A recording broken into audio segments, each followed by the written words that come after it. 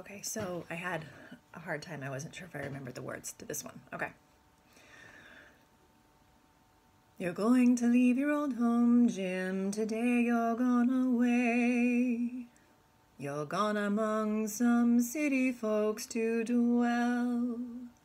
So spoke a dear old mother to her boy one summer's day. Well, if your mind's made up, well, then I wish you well.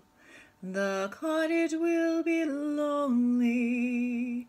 We'll miss you when you're gone. The birds won't sing so sweet when you're not nigh. But if you are in trouble, Jim, just write and let me know.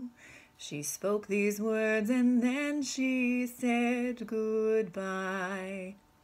If sickness overtakes you, and old companions shake you, and through this world you're wandering all alone, if friends you haven't any, in your pocket not a penny, there's a mother always waiting, dear, at home.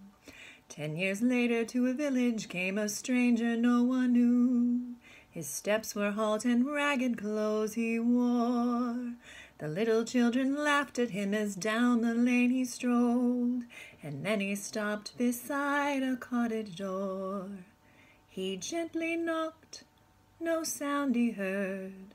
He said, "Can she be dead?"